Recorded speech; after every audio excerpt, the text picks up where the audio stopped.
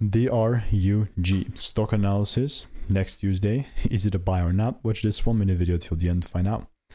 Bright Minds Biosciences stock sitting at $47.57, and it is 1.7% up. And guess what my opinion on drug is? It's pretty bullish. I mean, how Joey went 4,400% in a matter of 1 week.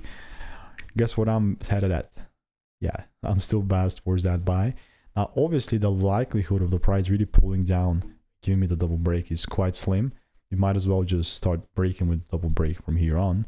But that's still something that I'll keep in mind. And I'm not closing myself off of it. So if I see a double break like that, that's something that I'll still buy. So either way, both cases, what I'm doing is waiting. So if you want to learn to make more money by taking less trades, click the first link in the description. All reviews are 5 stars. And for right now, with drug, I mean, I just rather wait and follow other ticker symbols. So see you in the next one. Goodbye and enjoy.